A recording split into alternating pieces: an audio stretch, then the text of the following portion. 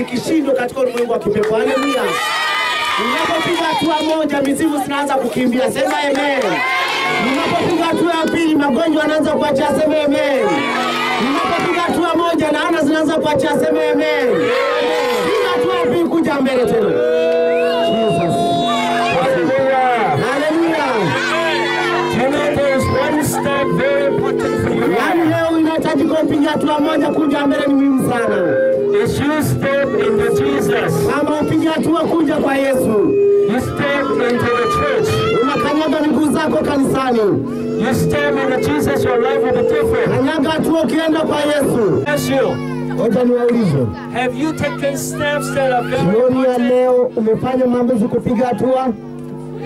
How many of you have taken steps that are very important in your Wangapi life? wenu mko tayari kupiga hatua muhimu jioni ya leo? Very good. Vizuri sana. Let me tell you, Ngoja niwaambie.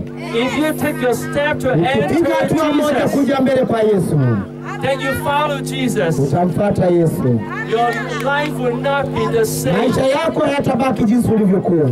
Since I stepped into Jesus, Tangu yeye akutane na huyu Yesu, my life was full of blessings. maisha yake yamejaa baraka.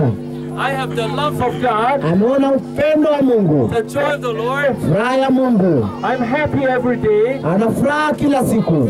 And then God opened ways for me, Mungu akafungua njia and I have opportunities for a higher na education. amekuwa na fursa za kupata elimu ya juu sana. I could help many people. Naye ameweza kusaidia watu wengi sana. And then later, when I experienced the Holy Spirit, Baadaye alipopata mguso wa Roho Mtakatifu, my life got higher and higher. maisha yake akapanda zaidi na zaidi. I have helped many people. Amesikia watu wengi sana. Now this afternoon I talked with this pastor, Kama leo tulikuwa tukiongea na mtumishi, and we talk about how to help people, tulikuwa tukiongea jinsi gani ya kusaidia watu. including how to help couples. Kusaidia kufundisha jinsi ya kuishi katika ndoa. In the process, it was very beneficial, Katika mazungumzo haya yamekuwa ya muhimu sana. because after I entered Kwa Jesus, sababu baada ya kupiga hatua katika huyu Yesu, also entered the Holy Spirit, akaingia pia Roho Mtakatifu. God gave me more and more wisdom. Mungu alimpa zaidi na zaidi. Sema amen. I have counseled many people, many couples, Ameweza kushauri wanandoa wengi, and some of them the marriage immediately improved. kwa sababu ndoa nyingi zikapata kuboreka kupitia ushauri wake. Their family immediately improved. Familia zao zikapata maboresho ya amani. You know, when you step into Jesus, Unajua unapokanyaga katika huyu Yesu, you have eternal life, unakuwa na uzima wa milele. but also you have Almighty God helping you. Lakini pia unakuwa na chochote ambacho unataka Mungu akupatie. He will help you in everything. Utakupa kila kitu unachohitaji.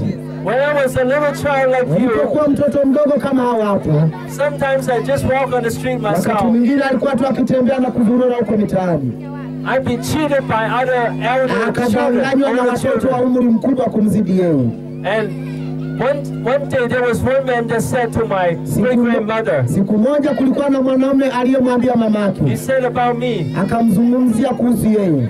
he is so slow, Aliona akiwa ni mzito sana, afanya mambo polepole. because at that time, Kwa sababu kwa wakati huo I could not talk much. asingeweza kuongea sana kama siku za leo. I could not relate to people much.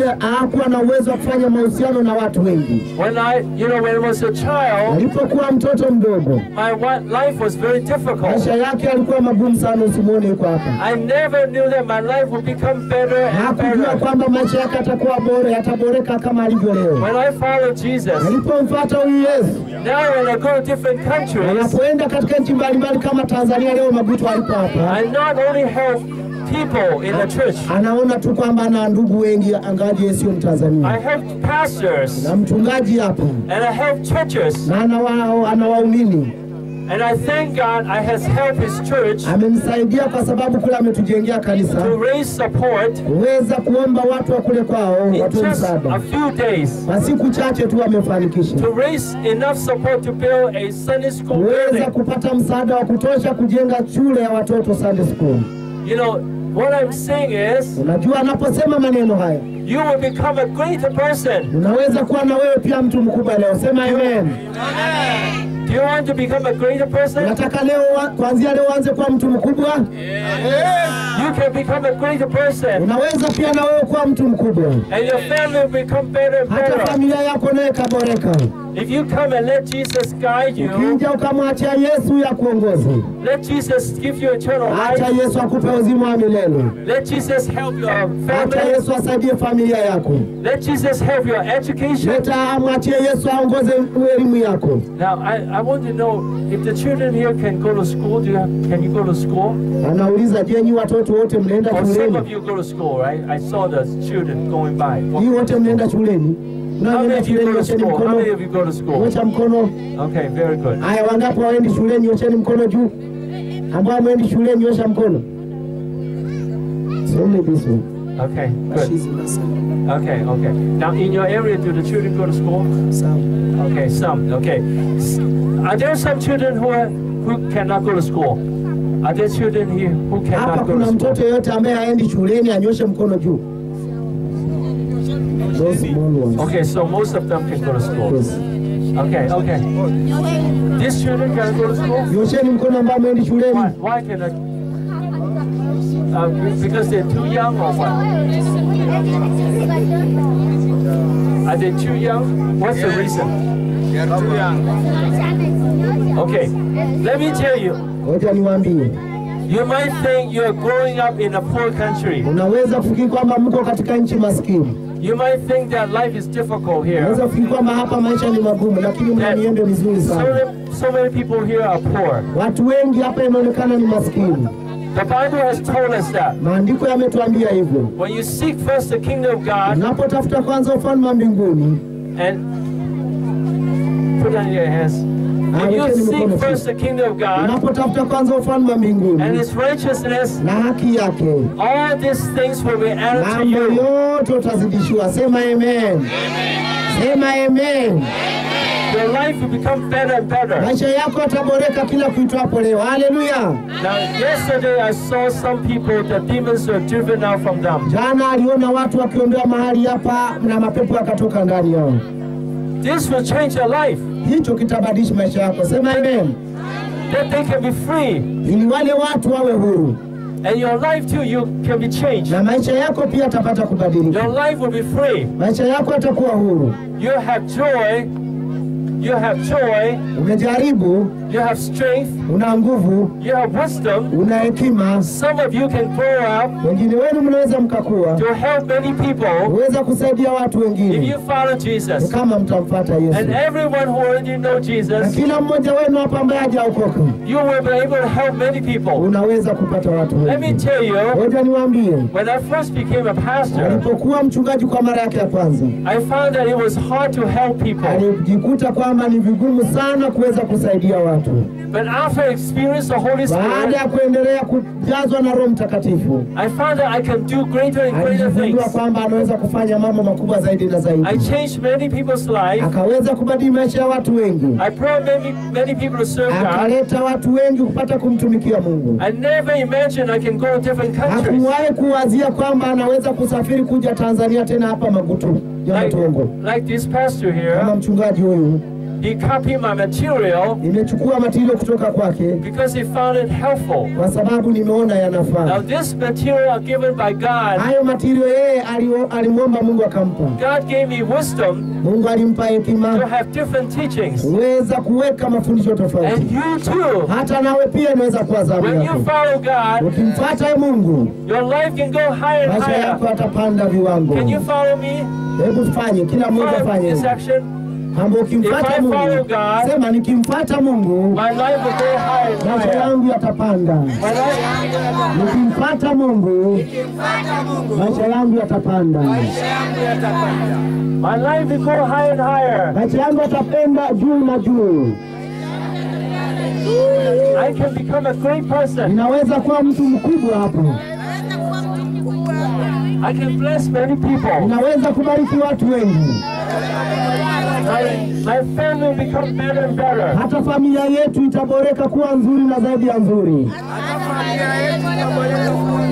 My life will become better and better. Maisha yangu yatakuwa mazuri.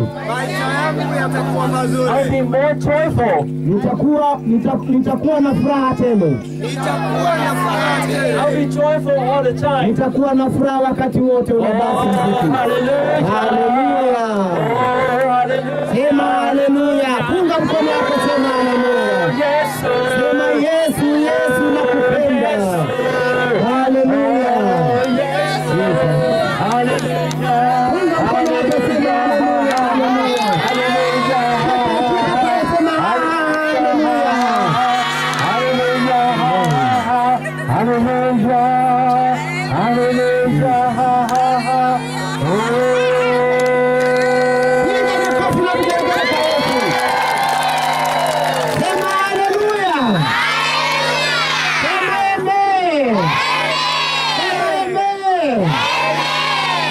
Moja tena kuja kwa Yesu. Piga hatua mahali ulipo. Do you want your life to be better and better? Unataka maisha yako yaboreke zaidi na zaidi? Do you want to enter God's plan? Lazima unataka uingie katika mpango wa Mungu. Do you want to enter the church? Nani anataka aanze kwenda kanisani? Nyosha mkono wako juu. Umekaa tu nyumbani uende kanisani. There is a church there. Kanisa liko pale. Now would the pastor come out here? Pastor, mchungaji njoo hapa, mchungaji. Come out here.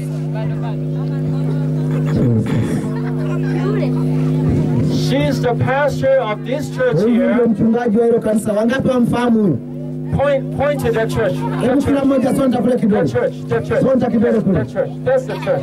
Hiyo ndio That's the kanisa. church. Tell them what time is the meeting. Waambie ni wakati gani kuna mkutano. Jumatano na Jumapili na Ijumaa.